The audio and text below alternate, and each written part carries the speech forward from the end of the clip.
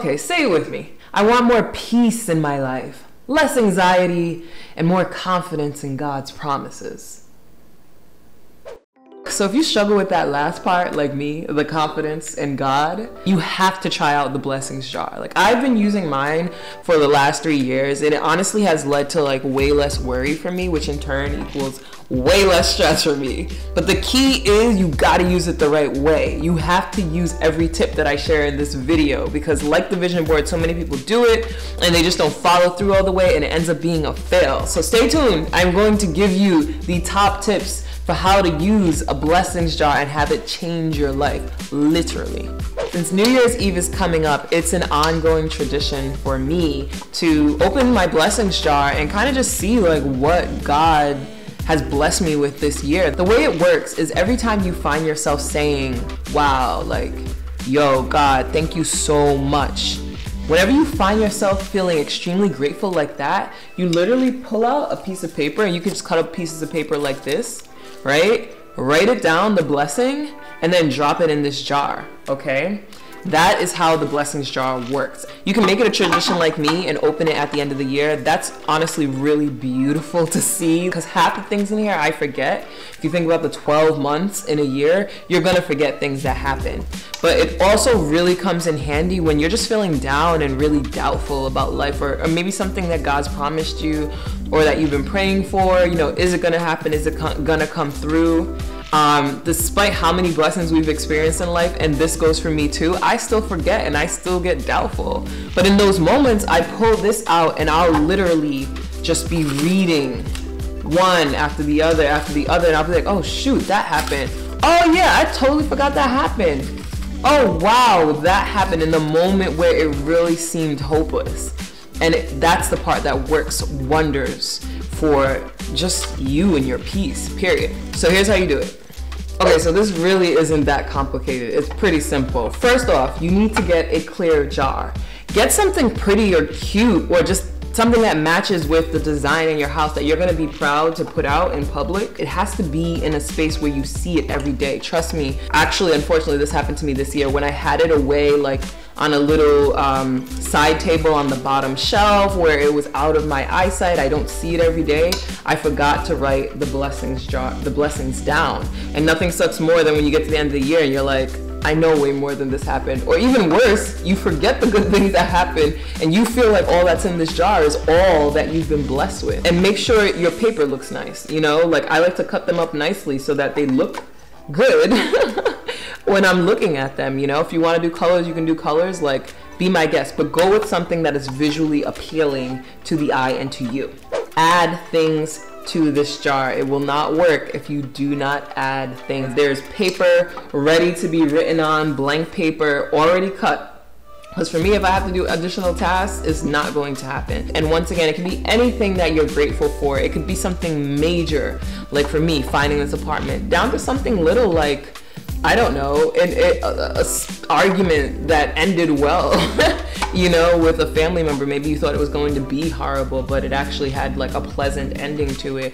Down to like, I don't know, you got a shipment early. Anything that makes you say like, oh, thank you, yes, yes, yes, yes. Write that down and put it in here. Okay, the next part, when to use the blessings jar. New Year's Eve is a great time. Honestly, I really love having the tradition. Trust me, it leaves you feeling so good. What a great way to start the new year and feel really optimistic about what's to come. Another time is anytime you're feeling doubtful. If you're feeling hopeless, if a situation of some sort that you've been praying for, working hard at just looks really hopeless, or even like a smidge of hopelessness is there, just open it up and start to take out the blessings and let it remind you how God's come through so many times for you. That works wonders. This is literally taking me out of a horrible funk, opening this up. And then another way to use it that a lot of people don't, including myself, is just when you're feeling grateful. You know, when you're feeling grateful and thankful to God for the things that have happened in your life, it just amplifies the grand feeling that you're having at that moment. And that too is an incredible feeling. Honestly, it makes you want to go that much harder, especially if you're working on something and you're like feeling blessed that this came through and that came through, and then you read this and you're like, oh yeah, this is the stuff that God's done for me. So those are the main things that are gonna help you like really make this work. And I promise you, it's life-changing, it's game-changing. And really, I want you guys to know, like, it's not this object that is life-changing. It's really just creating a space of extreme gratitude where you have that connection time with God and you realize all that He's done for you. And in turn, it empowers you and makes you remember that He's got your back. He's never gonna like leave you hanging. So, since New Year's Eve is coming in, this is like a tradition that I do. I kind of want to read some of my best blessings. Usually share it on Instagram, funny enough, but I thought I would share it here with you guys. I wrote the longest story about just me finding this apartment. I mean, it was a long search. It really seemed hopeless. I had a very low budget. Some refer to it as unreasonable budget for the things that I wanted. I wanted a close walk to the train. I wanted to have a nice big space that I was comfortable with. A 1-bedroom, not a studio. I wanted a lot. And it's interesting because a friend of mine just kept saying like, yo, God's got you. He would never give you the least. He would give you the very best. And I heard her and I know that. It's crazy because when you know things, but then for some reason in here, it don't really feel like that's the case, right? It just took a lot of obedience from me with God. When the faith isn't there, and He's showing me to do something, I listen. So He told me, don't search in the fall, search in the spring, which everybody knows that's when everyone else is searching. So I'm like, what? How's it supposed to work, Jesus? But I was like, okay, you are very clearly telling me that. When people are suggesting look in the fall, I feel the conviction that said, nah. So didn't. There were a couple of apartments that I was like, okay, this is decent for my super low budget. This is decent. This could work. Instantly, God, nah. Okay, what do you want to bless me with? So on my way back from seeing this apartment that pretty much looked like, y'all remember that scene out of Coming to America where he sees his first apartment before he zhuzhes it up? Used to rent it to a blind man.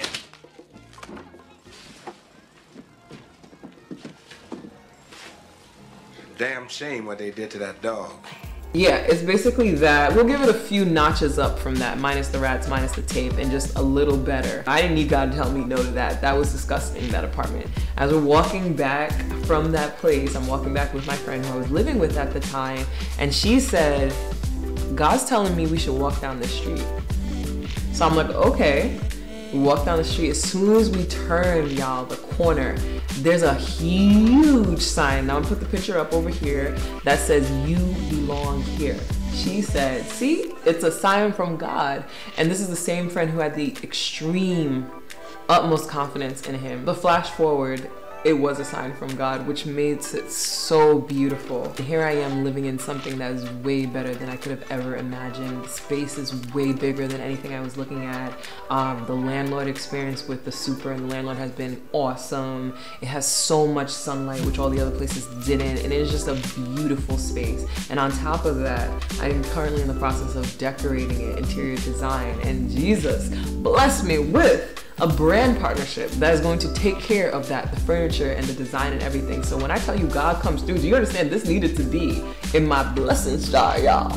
My other big blessing of the year, for those of you who attended the Do You Know Your Rights tour that I did, it was a virtual event. Thank you for coming out. I really appreciate it. You know, with all of this stupidity that was going on this year, has been going on for a while, but especially with George Floyd's death, you know, a lot of us felt, when I say a lot of us, I mean Black people, kind of felt a little hopeless, very emotional, and it was kind of like, okay, how can I do my part? And so I'll keep it all the way real. This is a story for another time, but the first thing God told me to do, I did not listen.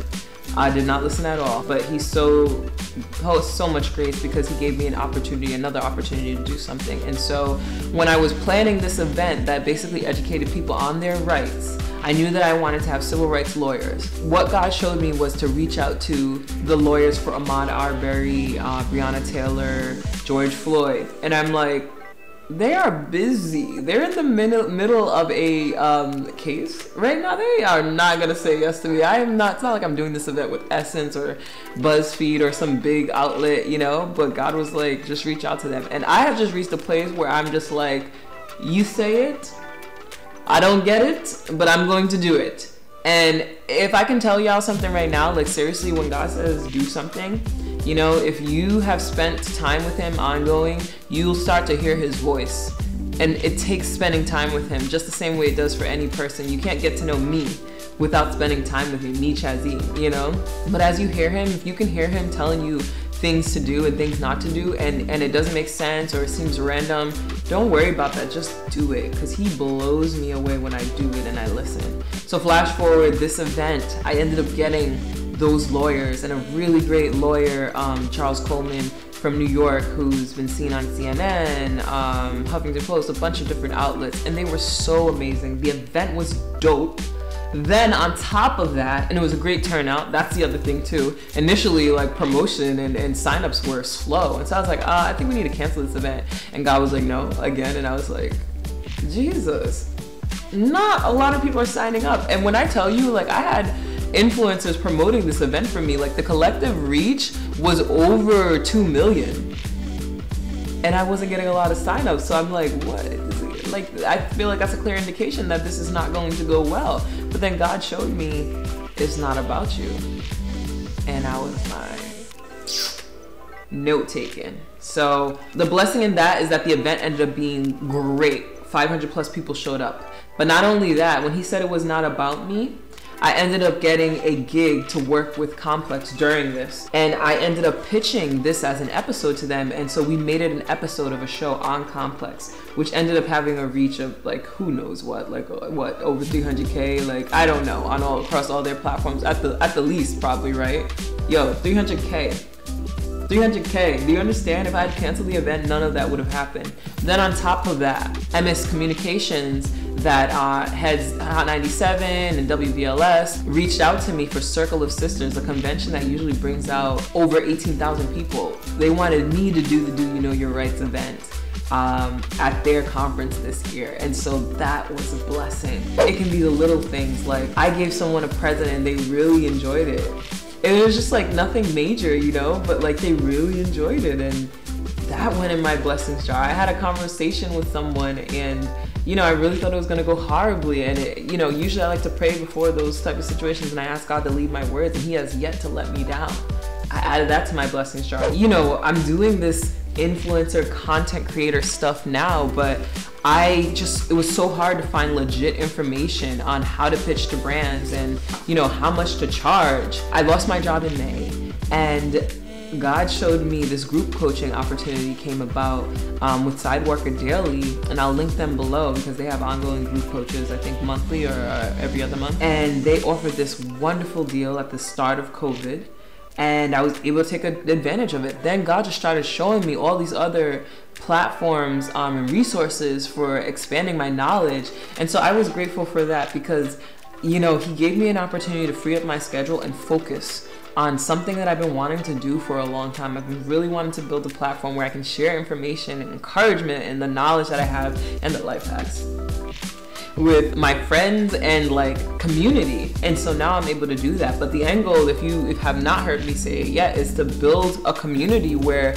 I can share my future films, my future TV series without the pressure of having to pitch it to a network in order to get it to eyes, because everything will have a message. That is why I'm here on this earth. My purpose is to encourage people. So that's a major life hack. If you are struggling with anxiety, as I do, I struggle with anxiety a lot. I have anxiety a lot. And people watching this will probably be surprised, like, you never show, because I distance myself from people when I need to collect myself. And that's really what works best for me going to spending time with God and, you know, not being around people, so I take it out on them. But if you struggle with that and doubt the things that God can do, you have to just try the blessings jar. Obviously, it's not a sale. It's nothing I'm selling. I'm not selling the jar. But I'm telling you, this is a major life hack. But you have to follow every single thing that I said. And really, it's just like 2 to 3 notes. So keep those in mind, do it, see how it changes your life. And I know some people will look at it and be like, nah, I'm good, I'll pass. But if everything that you've been doing to this moment has not worked, give it a try. You have nothing to lose. And I say that about God as well, in Jesus. Like, if everything you've tried to this moment has not worked, give it a try, because you don't know Just the same way you wouldn't know if a product is good until you try it. You can't look at it and figure out if it's good, like if you have no knowledge of it whatsoever, you know, and how this industry works and whatnot. If that was helpful and encouraging, I'm a video producer who lives in New York City. I'm sharing my journey on this YouTube channel and share videos every other week with life hacks, just things that I learned along the way that have made my journey easier, and I'm hoping that it'll expedite yours. So definitely click the subscribe button and hit the notifications bell. And if you haven't checked out a video, any of my videos yet, you might as well. I'm going to actually tag some videos right here. So go ahead, click them. You might as well. And also comment below and let me know what you thought about if you'll be getting the blessings jar. And you know what? I'll go ahead and tag a really cool gratitude jar that I saw Oprah post. It's like 50 bucks, but it's beautiful. You don't need to spend that much. This was $10. But if you're looking for something fancy and you are fancy and money ain't a thing to you, then go ahead and check it out. It'll be in my description. Bye, y'all.